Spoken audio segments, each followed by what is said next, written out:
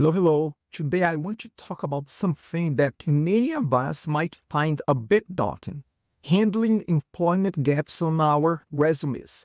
Whether it's due to raise a family, health issues, or the ups and downs of the job markets, gaps happen. But don't worry, I've got some great tips to help you navigate this and make sure your resume will always shine. First things first, honesty is the best policy. Everyone, including hiring managers, has gaps in their employment.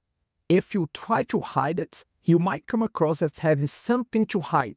Instead, explain your gaps in a way that highlights your skills and experiences. For example, if you took time off to care for a family member, talk about the skills you developed during that time, like time management and problem solving. Next, don't forget to highlight any unpaid work. Volunteering and unpaid internship can be just as valuable as paid positions.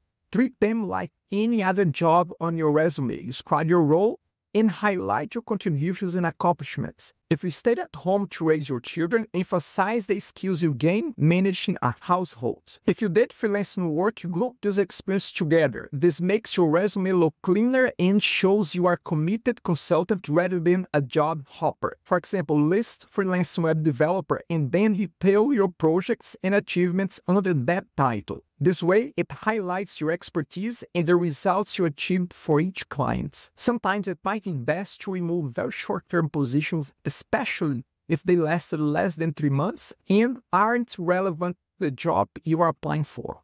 You can mention this briefly in a career note at the end of your work history section. This keeps your resume focused and uncluttered. Investing in professional development is another great way to fill employment gaps. Take relevant courses or attend conferences to boost your skills. Add this to the education section of your resume with the dates you completed them. This shows potential employers that you are proactive about learning and improving. And if you took time off for a sabbatical, that's okay too.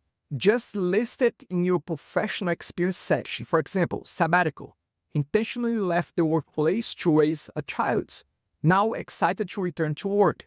You don't need bullet points for this, but be prepared to discuss it during an interview. Lastly, consider using different resume formats if needed. A functional resume focuses more on skills than professional experience. However, use this as the last resort because it can sometimes raise red flags for recruiters. Always keep your employment history consistent across all platforms, including LinkedIn, and be honest in your cover letter too. Remember, employment gaps aren't the end of the world. Be honest, highlight what you have learned, and focus on what you bring to the table. If you found these tips helpful, give this video a like and share it with anyone who might benefit from it as well.